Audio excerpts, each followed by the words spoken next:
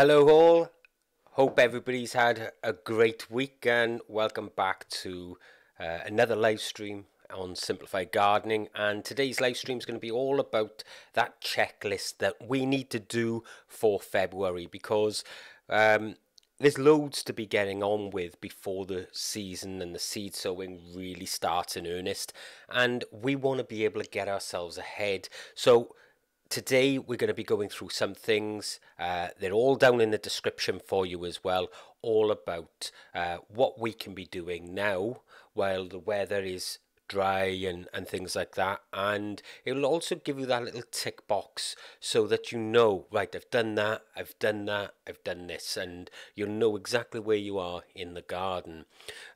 So before we go on, I just want to say that at the top of the chat you'll see the live and the top chat sections, so just follow the chat up, you'll see that. And if you click on that button, there's also a Q&A section there. Click on Q&A and then you can put all your questions in that section. Please only put the questions in there, because otherwise I'm having to sift through looking for that. Now, there's loads of you in the chat already. We've got 82 viewers, which is fantastic on a start.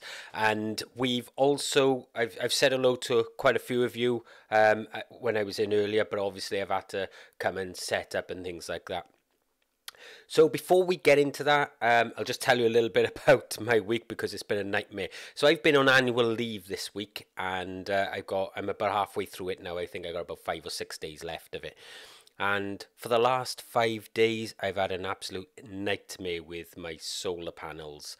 So as you guys know, I've been waiting for the solars to be installed. And in the last chat, I said to you that the solar panels, they sent the wrong ones and they had to order new ones. Well, they ordered these new ones, they came, and they could still only get 9 on the roof, because when they made them narrower, they made them taller. So it's just, so now, because they made them taller, the one couldn't fit underneath the chimney. But not all's lost, because I still had 4.3 kilowatt system added to the house, so that's really good. It's still not finished yet. The company has messed me about a bit, and they've still got to do all the work inside the house with connecting it up, but the panels are there, that's the main thing.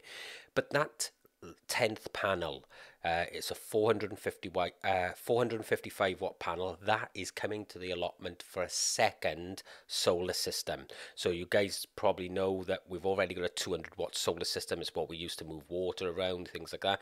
Well, now we've got another 455 watt, but that's going to be on a separate system completely. And I'm going to make a video showing people how to install a solar system in your garden shed safely, because I'm seeing loads and loads of people, and my last video didn't really cover it either, because I did more of a mock-up with that.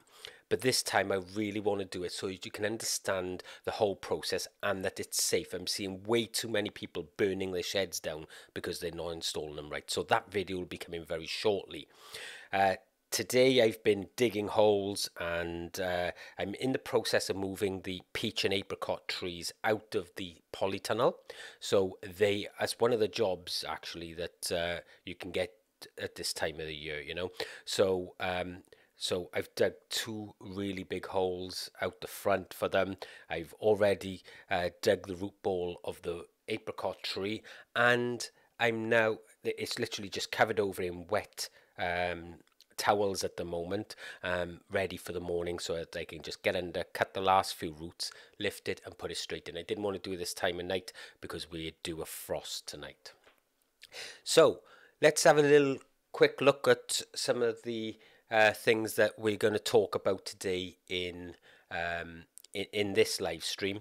And like I said, as always, for those of you, if you see me looking over this direction, okay, it's because I've got notes at the top there, and below it, this is where all the chat is, as well as the chat here. So I've got the live questions chat here and the main chat here, so I can see what's going on. Occasionally I may miss occasionally I may miss something. So if like anybody does like a super chat or a Ko-fi or something like that, and I miss you, I will catch you in the next one. So don't worry, all right? Like I said, we did that last week with one we missed from the week before. I always go back and double check. So, and I do appreciate anybody who supports us financially. So the first one of those things that we could be doing now at this time of year, okay, is pruning the shrubs and the trees and things like that.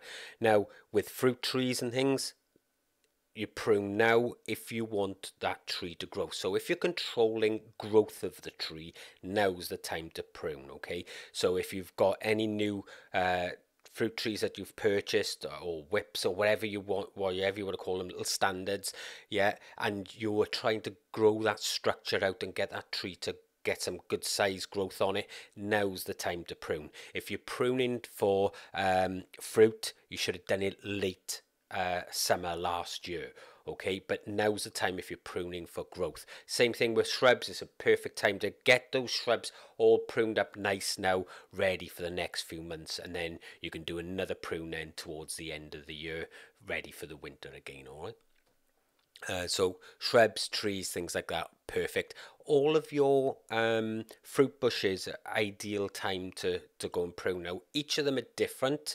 Some you're just taking off, you know, crossing branches, things like that. Others, you may have to go in and take them down to the ground or a third of the plant away. And then there are others where you're just taking out whatever you want to take out of them. So again, I've got a whole set of videos in a playlist on pruning fruit trees and bushes. So go and check that out.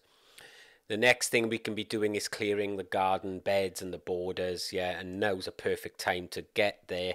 Finish clearing off anything that you've got outstanding. If you've got any green manures that you want to take the tops off now and what have you, now's a great time to do that. Put all the top growth into the compost and you know, either mulch that bed then with some good quality compost, or start to plant certain things, okay? But we want to keep that ground covered for as long as possible. So if you're not putting compost on it and you've got green manure, leave the green manure growing until you can put compost down.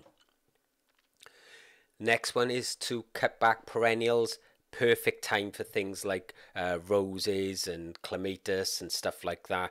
Get them cut back now and get the shapes that you want. You know, if you want to get them down, take out some of the old stems and get them cut right back. You know, and it's perfect now because they are just about starting to bud. It's another reason why I'm getting these apricot and peach trees out now. It's been way too cold to do it, but I've just seen the first buds starting to really just creep open. So I'm like at my last sort of time now that I can do it, so I really need to get them out. And I'm not looking for fruit on them this year, guys. I'm gonna probably you know, upset that tree way too much for it to worry about fruiting this year. So the next thing would be to clean up any of the autumn or fall debris, you know, sort of, you know what it's like. We'll go through the garden, we'll cut down some, you know, trees if we do a late pruning and we don't always necessarily get around to them. They end up in a pile somewhere. You get leaves going all over the place, and you know, the wind is bringing more and more in all the time. So get all of that cleaned up now. Now's the time to get that garden tip top so that it's perfect for us all, okay? And then it makes our life easier, because over the next couple of months while we're sowing and watering and everything else, well, we're right, you know. Let me just click that open. So we've got a question here from Connie Davidson. Do you ever use moon phases for planting? Connie, I haven't, only because when you find something that works for you, you tend to stick with that way, and then you try to adapt or change things slightly to make it a little bit better, and it's trial and error then, you know. It's not something that I've really done. And I think when you're worrying things about moon phases and stuff like that, you worry about planting stuff exactly at that right time because the moon's in its right phase, and then everything else might not be right. You know, it might not be the right temperatures, it might not be this, that, and the other. And so you know, you're picking one thing, whereas I think it's much better to look at the big picture and understand, right, what's right for this plant, what does it need in way of temperature, you know, soil temperatures, moisture levels, things like that, how big a plant goes, whether it's frost tolerant or not. You know, look at the whole big picture and then go, do you know what, this is probably the best time for me to plant now. And if that moon's in phase, great. If it isn't, tough, you know. That's just the way I tend to garden. So no, it's not something that I would do naturally anyway. If I've ever done that, it's only been by coincidence.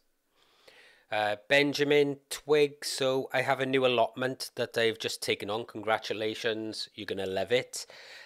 What would be the best approach to dealing with the soil? Would it be to dig it all up, lay tarps over the top, really stuck, in all honesty?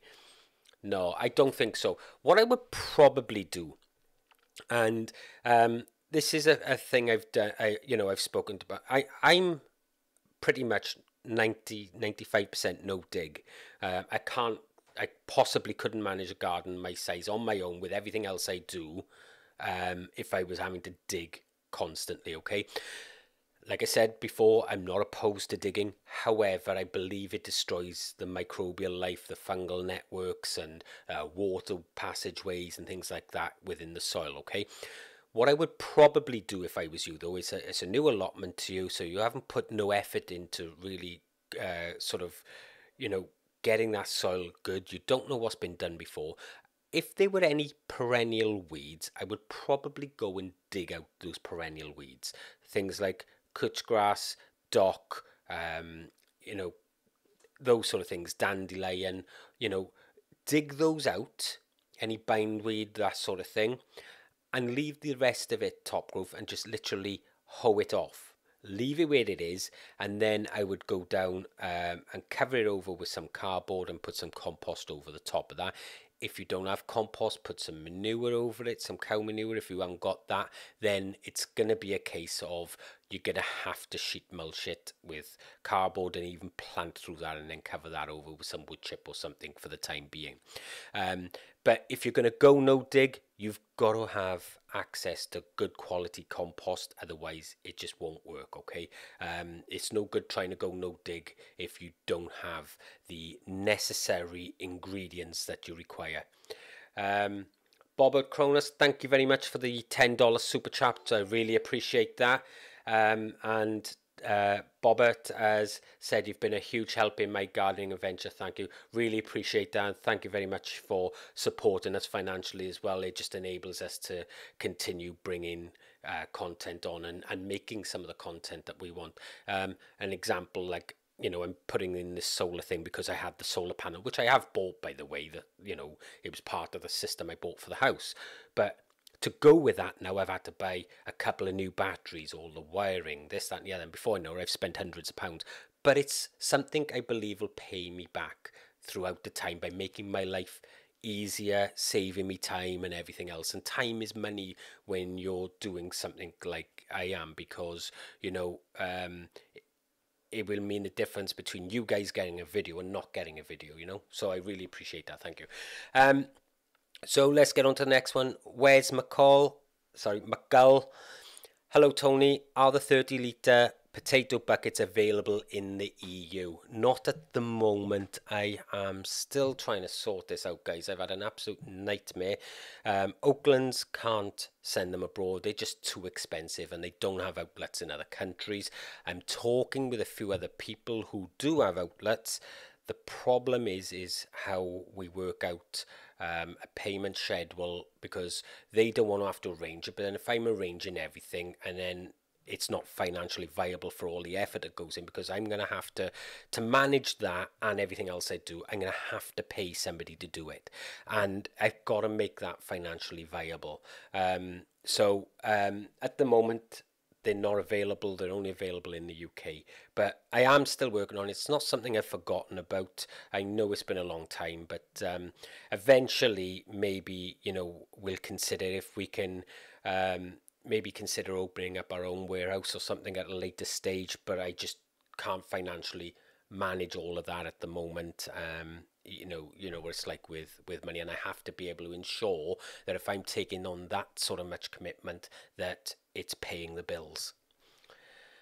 Darren Owen, I'm getting roses, but I need to feed the ground. What would be better, farmyard manure, compost from the garden centre, or well-rotted horse manure? I would get farmyard manure, but just ensure that the farmers haven't sprayed their fields with a broadleaf systemic pesticide or broadleaf pesticide, because that can obviously cause problems, okay? But it's the same thing if you're using any form of manure, whether it's horse manure, cow manure, you've got to be careful. And also ask about the medications they're using as well, because they can also play a part, okay? The issue I'm having at the moment with a lot of store-bought compost is the fact that it's just really poor quality, unless you're paying through the nose for it. And I'm talking like 10-15 pound for a 60 litre sack, and then that's just no good to you, you know. So what I would suggest do is look at something like cow manure, but just ask the questions first before you have that. And you can get, like, I literally took delivery maybe 3 or 4 weeks ago of 4 ton of cow manure, and it cost me £33, I think, delivered. You know, it's just a no-brainer, you know. And it's like I could have done with 6 or 7 loads with the garden I've got, but they just can't have it. And that's another thing you're going to find at the moment is people are really struggling, even the farmers, you know, because so many people want it because the composts are so bad. So Jay, it's the same question as Wes put up a little bit earlier. Rob, allotment gardening. Silly question. When do I plant strawberry plants out? I have never grown them before. Strawberry plants, they can be out pretty much any point. The issue you're going to have with strawberry plants is frost, not the plant itself as such, okay? What I would do if you've got an internal, like a greenhouse or something like that, I'd pot them on now and just grow them on a little bit inside first with that little bit of shelter, and then put them out maybe sort of May time, early May, something like that. The issue you have with strawberry plants is they tend to start flowering early if you put them out early, and when they do that and a frost gets them, you'll see right in the middle of the flower, instead of it being a nice sort of yellowy green color, it turns black, and that's when you know the frost has killed that flower, so you don't get those fruits. But they will continue to flower later on, but you know, it does set them back a little bit. But if you've got a greenhouse, keep them in there for a little while till about May time if you can. You know, just water them and bring them on a little bit, and then put them out then. But once they're out, they're fine. You can cloche them if you want to and put them out now. They'd be okay if you're going to cloche over the top of them.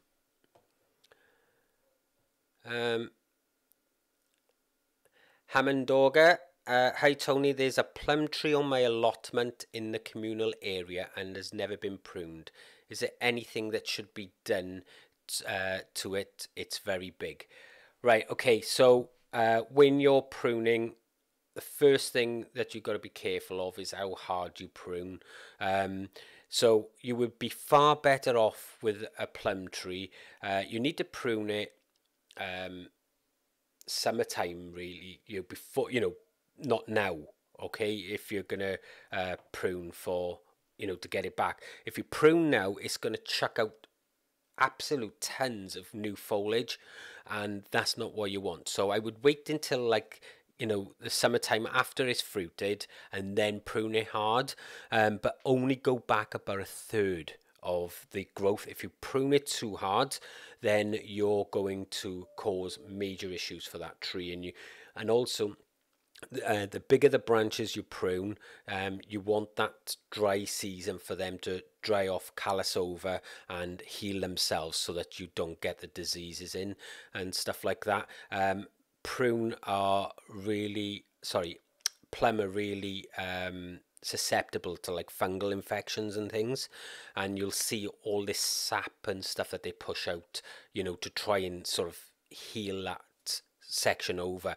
So take it back maybe about a third, and then the year after you can cut back a little bit more because that tree is re-establishing itself until you get it down to a height that you want. If you go and just hack the top off it straight away, you're going to set that tree back by years. So just do it gradually and take it back over a couple of years. But again, look at things like crossing branches that are going to rub and cause disease, so take all of them out. Open up the center of that tree so that airflow can get in there, and that will stop a lot of the fungal infections. Matthew, so I don't know if this is Matthew or Lisa. I'm assuming it's Lisa. When should we plant loofah? It's her first attempt. Probably around middle of March would be a good time to sow it. They're not a frost hardy plant, so you need a little bit of protection with them, and then they can go out. So treat them a little bit like tomatoes and get them out into a greenhouse then for that. They like the heat, so you can grow them outdoors, but they prefer the heat. But sow it in the middle of March and you'll be fine. So let's go back to a couple of other things now that that we're going to talk about. So the next one is checking all your garden tools. And I'm saying that now because I've literally just had to buy another spade. I was moving. Those of you who know, I built the raised beds with the steel and the decking boards. When I filled the one with sand for my carrots, that started bowing after all this winter rain we've had. So I've had to actually go and strengthen that, and I'm producing a video on that as well, so stay tuned for that. But I've had to move all that sand out, do this little bit of strengthening work, which is putting in some central bars and then refill them. And while I was doing that, I snapped the handle on my spade. Now I can buy a new handle, but when you look at Amazon and a handle is like 14 quid and a new spade is like 17 or 18 pound, you just think, what's the point? I will eventually get a handle for it. I'm sure there's probably some up there in the shed somewhere that I can use. But now's a perfect time for you to go through your tools, sharpen up all your hoes, you know, your pruners, your cutters, things like that. Get them cleaned off, ready now. Once you've washed them, give them a disinfection with, you know, some sort of disinfectant or, you know, isopropanol alcohol or something like that. Make sure they're clean and disease free, and give them a sharpen, and they'll be ready then for this year as well. And you may have seen now as well and I'm noticing it now in the supermarkets and stuff, or the bare root fruit trees are all starting to appear and things like that. So now's a perfect time to go and grab those and get them into the ground while we've got still soft ground, because we're going through these frosts and hard freezes for a couple of days, and then it's mild again, so it's softening the ground back up. So now's a perfect time to get them in the ground, and they can get themselves started by setting out that root system. The next thing we can be looking at doing is sowing our hardy greens, our, spinaches. Lettuce do really well now. People worry about them. Lettuce is a really tough plant.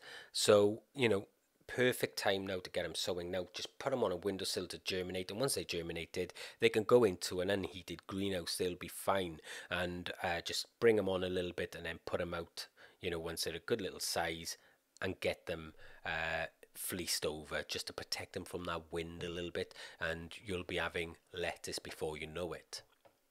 So all of those sort of hardy greens. And another thing you could be doing now is dividing perennials. So we often find things, especially some perennial plants, they get really big. Now I've got a couple of hostas and stuff up there that I need to divide. They don't actually perform that well when they get too big, and then when you divide them, they just burst into life again. So now is the time to do that. Dig them up. Anything that's in massive clumps, just split it down into 2 or 3 or 4 plants, spread it around the garden and replant them, and they'll do really well for you. Okay, fish kings. Is it okay to leave? Actually, I can still do this. I forgot. Is it okay to leave the greenhouse open overnight due to the heat weather we experienced in Wales last year in the summer? So if we're talking the summer, absolutely. My greenhouse, once the temperatures reach around about 20 degrees, 18, 20 degrees, then my greenhouses are left open constantly. So only because the only time I do it is if I think the temperature is going to drop. So it's a perfect way to allow that breeze through. When you're closing them up, what you're doing is trapping humidity, and it's the humidity is had all night then to settle on the leaves. You get up in the morning, the leaves are all damp and this, that, and the other, and that's when blight and things like that will set in. Okay, so yeah, it's fine to leave the greenhouses open. A lot of people worry about it, you know, they worry that like things like aphids are going to get in and stuff. But you know what? I very rarely suffer with anything like that in my polytunnels, and the doors are wide open for most of that sort of growing season. It's only when it's cold are they ever shut. All right. What's better, bone meal or blood, fish and bone? Okay, JH, right. They're both as good as each other, but they both do different things. Okay, so your blood, fish and bone is a slow release balanced fertilizer that feeds your plant pretty much what it needs. It's got a little bit of nitrogen in it, it's got a little bit of phosphorus and a bit of potassium in it, and it's a slow release over a period of time.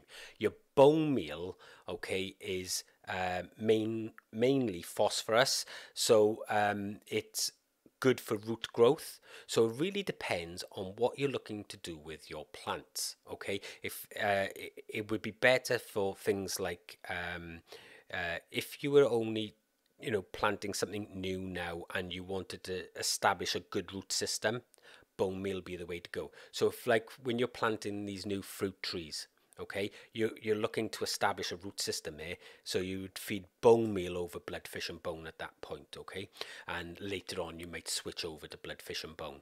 I hope that helps explain where you would use those. Blood, fish and bone is like a basic balanced fertilizer, whereas bone meal is just really mainly phosphorus, and it's got a little bit of potassium and stuff in it, but it's mainly phosphorus. Okay, is there a particular apricot tree that you would recommend to grow in the UK? Yes, mine. You'll see it now in one of the next videos that I'm filming. I'm in the middle of it, and the root ball, like I told you earlier on, is at the moment is all wrapped in towels. It's still in the ground, but I've exposed a couple of roots on a couple of sides, so to stop them drying out tonight, they've got a couple of wet towels wrapped around it, because I ran out of light and I had to get down here. I can't remember the name of the apricot off the top of my head, but what I will do is I will get the name of it and I'll make sure that I tell you what it is in that video when I'm moving it. So just make sure you look out for that, okay? I'm running out of room at my house to garden. I've started to take over my sister's and mum's yard, and I have a plot at our community garden. Soon my neighbours. Where else should I garden? Bobbert. That's the issue, isn't it? Because once you get a bug, you just want to fill everything you can with plants. Look, when you're gardening, you've got to look at the space that you got and weigh up things. And if you are able to get more space, that's fantastic, okay? But there are things that you can do that help you to grow more in the space you already have. For argument's sake, growing vertically, okay? So there's so many things like squash and stuff like that that will grow up a trellis. It doesn't need to go along a floor or anything like that. That, you're actually got just a small footprint and you've got loads and loads of fruit growing up over top of a trellis, or a sort of an arbor or something like that, and you can get it up in the air. Growing vertically is a really good way of doing it. Another thing is utilizing wall space. So if you've got walls, putting like hanging baskets, on the wall, those sort of things, or trugs or whatever on the wall, that you can maximize that space out. But I think expanding into your sisters, your mums, or anything like that, and you're still running out of room, well, either you have my issue where you're just obsessed, or you need to look at trying to find yourself some more land. There's not a lot else you can do about it. It's just the way it is. But think about vertically. A lot of people, they plant things in their ground and they go, oh, right, okay. And then they don't think, well, would this grow vertically? And if you're not sure, try it. Things like that. Even it might even be that you build like a tiered trug system, and the footprint of it's quite small. But when you add up the area of all the growing space within it because of the height, that's another way of growing. And in fact, I did that with a strawberry bed probably 10, 12 years ago. And if you go back to some of my very first videos, there was a 3-tiered strawberry bed, and the strawberries we used to pull out of that were fantastic. And what it did was it trebled my growing area because I grew up. So, and for that footprint, it's a great way of getting that extra space. Oh, hiya, Chris. So Chris, Tony, I have, is that 50 tons? Yeah, 50 tons of apples under my tree rotting. Best non-back-breaking way to clear them, please. Right. Get the deer in, Chris. No, I'm only joking. Buy a pig. That'll sort them out. Look, you're going to have to pick them up. There are these rollers that you can buy, and it's like a whisk on the end of a rod, and you can literally just roll over, just walk it, keep rolling it. It'll fill up. Just empty them into a bucket and take that to the compost and compost them, Chris. But if you can buy one of them, they're not that expensive. They're probably maybe about £20, $30, something like that. I don't know, Chris, but that's probably one of the easiest ways if you're not gonna want to bring a pig in to join the dog and cat. Right. Hi, buddy. I'm starting to do rose cuttings indoors. Have I started too early? Jason, so with roses, no, you can do hardwood cuttings now. They'll be fine. But if you want really good success with roses, you're better off doing like so semi-hardwood cuttings, and that is later on in the year, sort of around about June, July time. But you can certainly, if you're going to cut your roses now, you can certainly do that. You can make hardwood cuttings, but just know they're going to take much, much longer to root. But what they do is, because they're hardwood, they don't lose moisture as easy as like a semi-hardwood or a softwood cutting wood. All right. Hi, Nigel. Hello, Tony. What seeds, if any, have you sown so far this year? So I've got leek. My onions are sown. I've got some broad bean chitting, which are about to go into pots. I've got some ginger, all rooting. I've got sweet potatoes starting to produce slips at the moment. I'm about to sow this week some of my brassicas, so some cabbage, collie, some of those sort of things, some of the hardier crops that don't mind being in a cooler greenhouse or polytunnel, because once they germinated, I want to slow that growth down so that they produce me really short, stocky plants. Lettuce already sown, spinach. So there's quite a lot that you can sow. Peas are ready to go now. You can get early crop of peas, and even if you just want them for shoots, there's so much you can be sowing, and there's a ton of flowers that you can be sowing around now as well. So but yeah, that's pretty much what I've got in at the moment. Literally, they've only just gone in, most of them. I've got my chilies that are all up through now. They're down by here, and they will all need planting on very, very shortly, because they now they still got their cotyledon leaves, so they're not nowhere near their first set of leaves, but I've multi-sown into like a pot, maybe 10 or 12. Eventually I'll split them off into their own cells and go from there, Nigel. And actually, Nigel was helping me the other day because he did a video about the diesel heaters, and I've actually got one of these diesel heaters that's been sat in a box that I bought, and I'm trying to figure out a way on how to control it thermostatically, so I'm going to walk to the plot, switch it on, and everything else, because I want it at the plot, and eventually I'll find a way to make sure it can't be stolen. But yeah, it's something that I've been looking at. So KP Tony in Central Florida laying out new raised beds. Great. Do you think the orientation really matters for the summer? Winter, I know I can only plant on the north side of the house. Beds will be on the north. Yes, I think orientation does play a part, because if you have, typically beds are around about 8 foot by 4 foot, just as a rule, okay? And if you're planting at the sun, so that the sun for the most part of the day is down the length of the bed, what's happening is the plants in the one side of the bed are shading most of the plants behind it.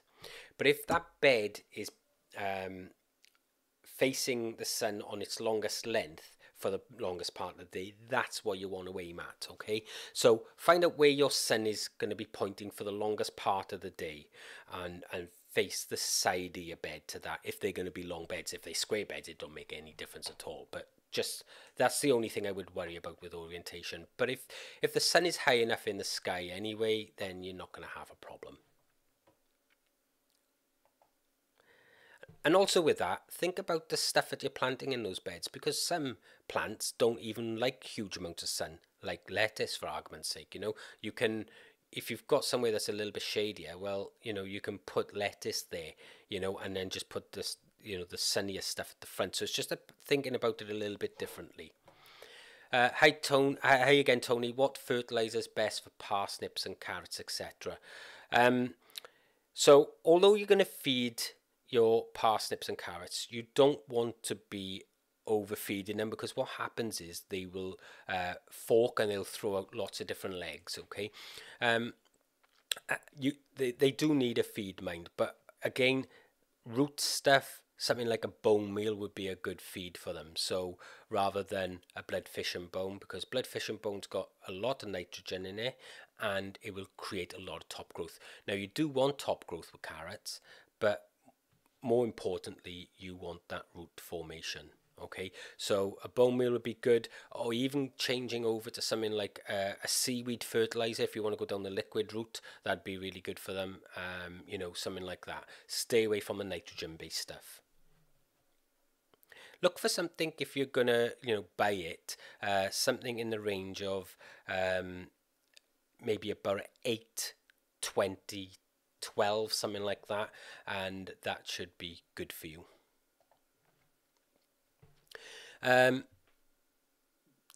I've collected a big bag of pigeon guano. Can I safely apply this as a fertilizer in tea form by adding water? That's going to need to be well rotted first. Just because you're putting it in a tea doesn't mean it still won't burn your plant's roots, okay? It's way too rich. It's going to need to be at least a year old composted, all right? Any sort of bird, so whether that's poultry that you've got in the garden, like I do with mine, or pigeon or anything like that, yeah, that's quite an aggressive fertilizer, so you really need to compost it well. Other things like guinea pigs and hamster and rabbit and that sort of stuff can go straight on the garden. You only got to compost it because it's so mild, okay? But when you're looking at birds sort of fertilizers, all right, make sure you really well compost them down. Jay Dixon, any tips for successful sweet potato slips? Thanks. Jay, absolutely. Right, the first thing you need to do is go and watch my video for sweet potato slips, right, because it's all explained in there. But what I found was a lot of people were putting toothpicks into the side of a sweet potato. They were getting a glass and sitting it in that glass of water. The problem is with that is they tend to rot off. Lay the sweet potato in a tray of compost. I've got one down by there. I don't know if you guys will be able to see it. Just down there, look in the corner. All right. There is some sweet potato there, and it's literally in a small tray with some shallow compost, and they're just sort of like quarter buried in that. And what they'll do is they will root out into that, but they will push up tons and tons of sweet potatoes slips, and they're really good for that. So think about it that way. But go across to my my video on it. Just put in sweet potato slips, simplified gardening into search, YouTube search, and it'll find it for you. And in fact, it's in that very propagator that I'm showing you on how to make them. So think about that and what you can do with that. Now, I have other propagators going that have come from Oaklands, and I've been testing them out, and they are fantastic as well, guys. So I'll be doing a video on them shortly too. Okay, let's have a look what else we got here.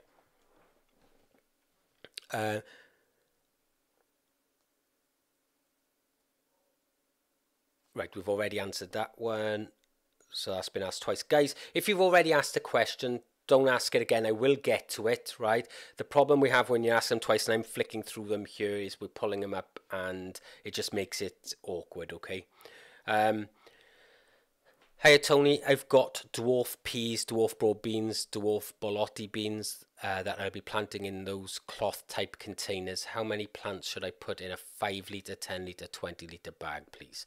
Okay, beans are quite hungry plants. They get very tall, okay? So a 5 litre bag is absolutely nothing. I would probably only put a single plant in that. 10, 20 litres, you probably get away with 2 or 3 in a 10 litre bag, and maybe 5 in a 20 litre bag. They're going to and you're going to have to feed and keep that well watered. You know, but like I've used the 30 litre buckets here and only put 5 pea plants in them. So I would, and we're talking, I know you're talking dwarf broad beans, dwarf peas and things, but I wouldn't put too many in there. You may be able to get a few more in like a 20 litre, but don't forget, the more you put in there, as these plants grow, they're going to need that space, so you're going to end up creating problems because of airflow. They're going to pull the nutrients out of that bag really quickly, so you're going to need to be feeding that quite constantly, okay? And make sure that it stays hydrated. Will you be doing some rose videos this summer? If so, what kind of rose videos would they be?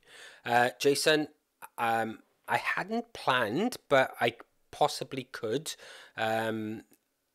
Typically, the rose videos, they don't do very well out of the gate for me, but then like the last couple have then taken off months and months later. So whether my timing was a little just a little bit off for some people, I don't know. What sort of rose videos were you looking for? Tell me about that, and then I'll look into it and see whether or not we can do something based around that for you at some point. Okay, so some of the other jobs that we can do. So obviously, one of the things that I find a lot of people are struggling with at the moment is like container gardens and stuff like that. And they've been showing a lot of plants that are dying on the backside of, you know, like little trees and things like that. And they're all dying and going brown on the backside of the plant. You have to rotate these plants, guys. People seem to forget that when that sun is really low in the sky, you know, for most of the time, you're only getting like 3/4 of that plant getting proper light. So the back of the plant doesn't get the light it needs. So every few days, it's a good idea. Just give that plant a quarter of a turn. And then, you know, if you're doing that every few days, that plant is going to get enough sunlight in order to stay healthy. So that's one of the things you can think about now at this time of year, when if you've got plants that are just starting to kick off now outside, or you've got some trees in buckets, things like that, just give them that quarter of a turn every few days. It's just going to make sure that they are getting proper light levels, because the sun is so low. When it's high in the sky, it's not a problem, but when it's low, it is, okay? So for those of you who haven't already, we can be looking at starting some seed indoors now. We've already covered what I've already sown. Also, we can be last attempt now for planting things like garlic. All right. So and if you're going to sow any onion seed, now's the time. And it'd also be a good time now to get some onion sets off as well. You can do all of that this month. Also, early blooming bulbs, crocuses, snowdrops. Well, ideally you're already seeing them coming through, but it's not too late to get them in. So if you've got some that are sat in a netted bag somewhere, get them in the ground. They will still take off. Okay.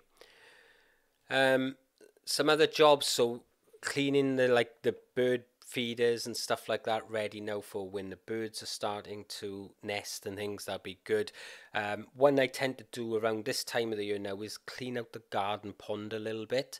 I don't get in there and start scooping around really badly, but what I do is I'll go and I will trim back the irises and the water buttercups, those sort of things, pull out any debris that's got down, because my pond is underneath a fir tree from next door, and tons of stuff drops in there, so I tend to clean out some of that before the frogs start getting in there and wanting to lay their spawn and things like that. So prep those ponds now as well.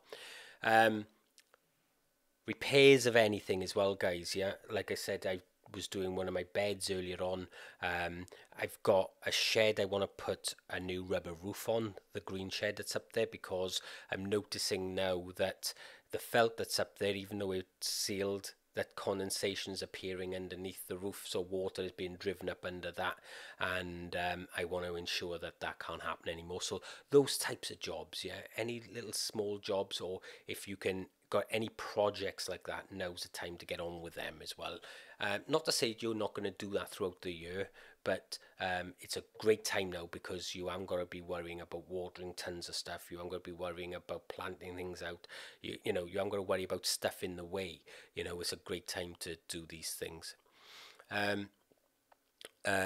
Getting wood chipped down on your paths, or repairing paths if they're broken, things like that, or gravel paths, getting in there and weeding those. Now's a good time to get some of this sort of stuff done as well. So all your trellises, your arbors. Now I've got some quite big clematis and honeysuckle and stuff growing on some of my arbors. I got a pergola up there that it grows over the top of it, so I've now got to get in there and trim all of that back. And it's a perfect time now, just before it starts budding out in March. Okay. We've already spoken about pruning fruit trees. Let's have a look what else we got. One of the big things that will really help you now is mulching your soils. Yeah. So whether you've got perennial beds, or whether these are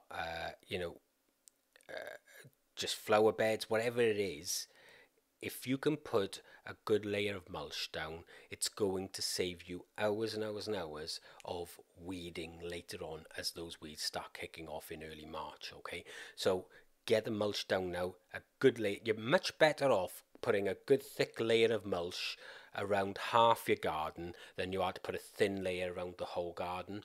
So think about how much mulch you got, whether it's wood chips, compost, whatever you're going to use, and think, right, okay, how much is this going to do properly for me? Rather than cutting corners, well, I can get a quarter of my garden done with this compost. Great, go and do that quarter of a garden. Okay, maybe look at other alternatives then for the rest of it. So one thing as well, that we don't really cover here, because we do we're doing vegetable gardening and stuff at the moment, but obviously, as you guys know, on the website I cover all forms of gardening, whether that's lawns or anything like that. And one of the things that you can do now with your lawns is aerate them. So get a garden fork or a broad fork, put it in, just loosen that ground a little bit to get some air down into that lawn. That's going to do wonders for you. Put a top dressing on now of compost and a bit of feed in that. Give it a good watering, and I'm telling you now, in a couple of months' time, that lawn is going to be like a cricket pitch. It'll be absolutely beautiful. And talking of lawns, things like sharpening your lawnmower blades, you know, all these comes, I know it comes under tools, but people tend to forget about the lawnmower blade. Take it off, give it a good sharpen, and that's going to cut your grass much better for you as well. The other thing that we're looking to do now as well. Now, do you guys remember when I built the birdie's bed? I still got the second one to build yet because I've been a bit busy over Christmas and New Year and everything else, so I haven't got around to building that yet. So I am going to build that very shortly. But filling them is another thing, and I got a video coming on this as well. We filled the one that I built with sand, the first one, which took nearly 2 tons of sand. The second one, we've just under half filled it with a ton of sand, but that's brought the level up, and then we're going to put some manure, compost and stuff on top of that. So all we want to do is bring that level up. But we'll be filling the birdies beds with a hugelkultur method, and there'll be a video on that coming very shortly because I'll be doing that very soon.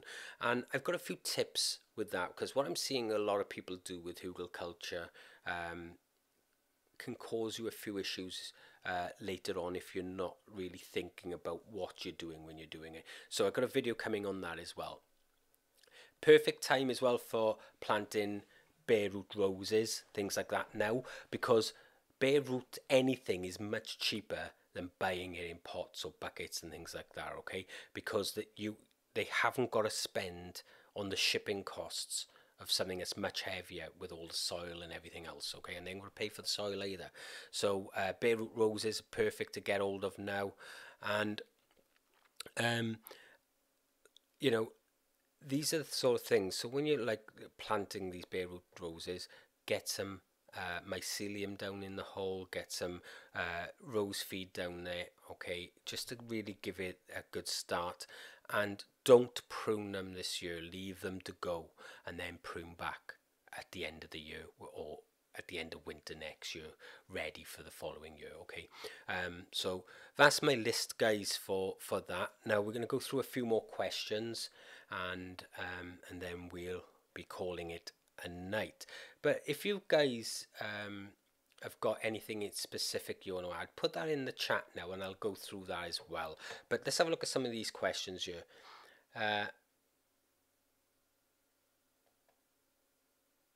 What's the best watermelon variety? I like, there's a watermelon that I used to grow called Sugar Baby, and that was really sweet, and it did well in cooler climates, but that's probably one of the only ones I've ever had any success with here, apart from the giant stuff. So I can't really give my honest opinion on it because that's the only one I've really had good success with. But it is the better one for me, but it's really hard to get hold of for some reason. Pauline Morris, will the hard frost have caused my garlic to rot? Pauline, garlic needs you know, a temperature around about 30 days to vernalize, so the likelihood is no. You know, if they're just under the soil surface and it's actually frozen the bulb or the actual clove, then you may have caused some damage there and they may well rot off. But if you remember what I've said to you before, when planting garlic, there needs to be down at least twice the depth of the clove. A lot of people, they plant it just under the surface so the tip's pointing through. It's not a great way to plant garlic. It needs to go a little bit deeper than that. But just bear with it, see what happens, all right? And if you're in doubt, just scrape that soil back to one of the cloves and have a little check to see what's going on. Is there a root system there? Is it starting to shoot? Yeah, there's nothing wrong with scraping that soil back just for a little look. Just don't obviously disturb the plant by digging it out and things. Tara, hi Tony, I tried to grow butternut Chieftain F1 last year and each fruit grew to the size of a walnut, then fell off. Any ideas what I did wrong? The likelihood is, Tara, they weren't pollinated. What happens with squash and things like that is that the fruit will form behind the flower, And if the flower isn't pollinated, the flower dies, and then that fruit eventually falls off when it's pretty small. It's usually about this size. So it's down to pollination. Now you can hand pollinate these by taking a male flower, pulling it off the plant, stripping back the petals, and literally just using the stamen and getting into the female parts of the flower and passing that pollen across. So if you're finding that things, that keeps happening, look for the male flowers. Now, the biggest issue with this is when a plant puts out all the male flowers at one point and then all the female flowers at another point, and there's no male flowers to pollinate. So just be mindful about that as well, all right? But look out for that, because pollination can be a pain sometimes. So Jason here again. I was hoping you could caring for rose trees and looking after your own root roses and that kind of thing. Is that something you could look into? Yeah, we can look into that. I don't know when it'll be, Jason, all right, but I will put that in the list and we will get to it eventually, okay, mate? Sweet peppers to grow up north. Cheers. I I tend to like the sort of golden wonder sort of peppers, those sort of things, the sweets. Um, but I don't tend to grow a huge amount of them. I have got a few in there, but I'm not sure of the variety. I'll have to double check. But I tend to, with the sweet peppers, I tend to just go with whatever California Wonder, those sort of things. Just the average run-of-the-mill pepper that you can buy in the shops cheaply. But that's what I'll do. And sometimes I'll even take the seed from those peppers and try them to see how they come out. It's not something that I tend to put a lot of thought into for sweet peppers. Have a random one for you, Tony. I've had dogs 20 years, only just found out how dangerous our garden is for the new pup. Any recommendations to replace the bark? Gravel would be a good one if you want to pull the bark out. The likelihood is, Matthew, that, although, look, I've got a ton of plants here and in my house that are dangerous for cats and dogs, okay? In fact, I've wrote massive blog posts on both, all right? But with a little bit of care, you can just make sure that that doesn't become an issue. If you see your dog eating these things, then different matter, But if you're that worried about it, change over to like gravel paths or patio slabs, those sort of things, or even turf, There's lots of ways you can do it. Replace the bark if you're using that as a mulch with compost, okay? And then you've got rid of all the bark and stuff from within there. When is the best time to feed my avocado tree? Once you start seeing it starting to bud, you want to give it something with a bit of nitrogen in it just to help it leaf out properly. And as it starts to push any fruit, then switch over to something like a seaweed fertilizer, something like that.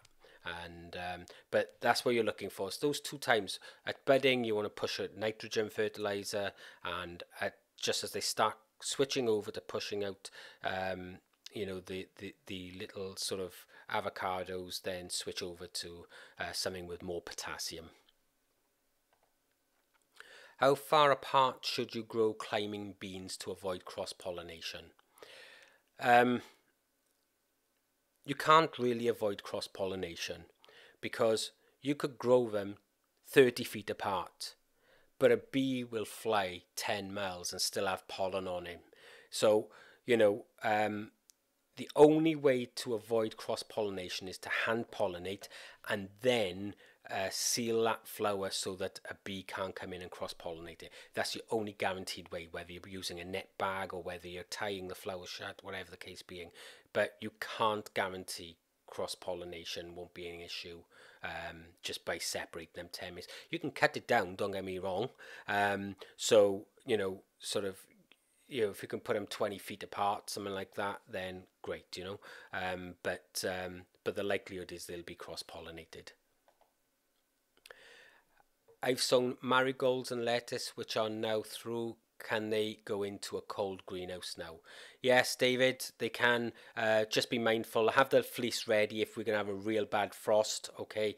And harden them off first. If they've been in a propagator or a warm house to germinate, then what you don't want to do is just shove them straight into a freezing cold greenhouse, all right, just acclimatize them a little bit. So put them up there for a few hours of the day, for a couple of days, and then eventually transfer them over to the greenhouse permanently.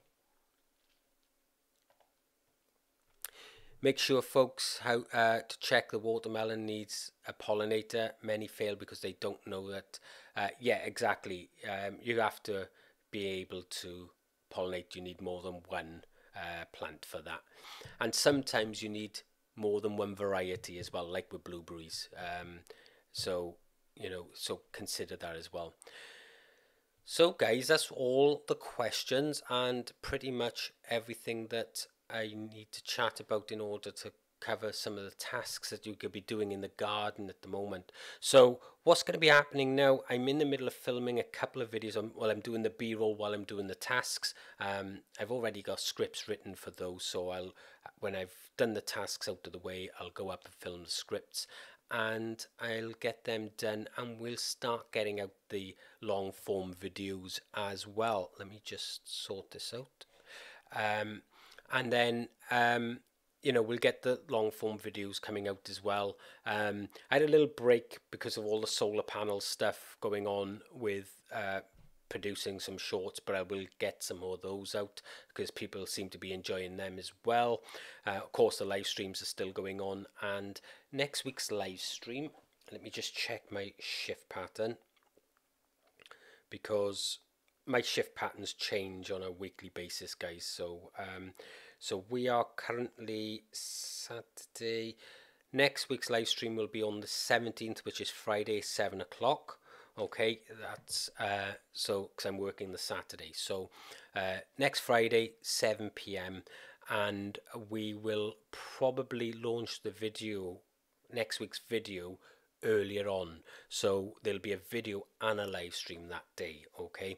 And that way, only because, like I said, we've got to change around with what's happening with me with work and stuff until I eventually come and do this full time. I've got a couple more things coming, a couple more questions. I'll answer these and then we will call it a night. So shame didn't answer my question. Can you for Di, can you feed seedlings, peppers and aubergines? Di, sorry, I didn't see that question, but when they're seedlings, you don't want to feed too much, because if you do, what's going to happen is they're going to put on a lot of growth quickly. They're going to get leggy on you. All right. So what we want initially is to give that plant enough nutrition. Now the seed has got all the nutrition it needs to germinate. When it germinates, then we want to pot it on into a compost that will have enough feed in it to get it to a decent size. You always know when these little seedlings are starting to run out of feed is when they start turning a slight paler green, and if that's the case, then it's time to pot on with a bit more compost. I wouldn't recommend giving a fertilizer to them, because that's going to cause them to grow too fast. It's going to produce a weak plant which is going to be plagued with pests and disease at a later stage. The compost will have everything it needs, all right? Is it okay to mix a bag of peat with a bag of peat-free multi-purpose compost? I feel that using peat-free is a waste of time, as germination is very hit and miss. Yes, Vanessa, it's fine to mix them. Yes, germination is really... Peat-free compost at the moment is not great, like I said earlier on, unless you're paying really high prices for things like the wool-type composts and stuff like that. But what I will say to you, yeah, you can mix them. Just be mindful that just because you've mixed them doesn't mean you're going to get a good germination, okay? Because the problem most people have when they mix is they don't thoroughly mix something enough, And what you don't know is what's actually in this compost, because a lot of it's green waste produced, and they could have come from someone's garden who've been using a broadleaf herbicide, and that's been passed through to the compost, and then you mix it in with one that's not, and all of a sudden you're putting that herbicide through. And this is the issue with the shop bought compost at the moment. You know, it's so much green waste going into them, and you just don't know what people are using in their gardens. You know, you might be growing organically and they may not give a crap, and if they've used something on their lawn and then all of a sudden that's gone through that composting process, don't matter how hot it gets, that will still come through the process, and you're adding that into your seedlings and what have you. And I've had loads of failed attempts at germinating, thinking it's a seed, and I've changed the compost and those same seed have just kicked off just like that. So if you're not producing it yourself, you can mix it, like I said, but look at alternatives, things like coir and things like that. Don't forget, you know, we will need to, you know, use that as a mixer as well, because you can't just grow in coir on its own without feeding it. And we've already just discussed why it's not a great idea to be feeding seedlings. Anyway, guys, that's it. I hope that you've got something out of this live stream and that it's been of benefit to you. And like I said, I'm working on some of these videos now. We'll get them out starting next Friday, so you'll see the longer form content starting as well now. So without any further ado, you can get on with your evenings. Thank you for joining me. Thank you for those, Bobbert, thank you very much for your super chat. I really appreciate your support there. If any of you guys got any questions or want topics for live streams, things like that, put them down in the comment section below, and I'll be more than happy to look at that and fit that into the schedule somewhere. Anyway, folks, have a great time. I hope your gardens are keeping you busy, and I'll see you in the next one. Bye bye.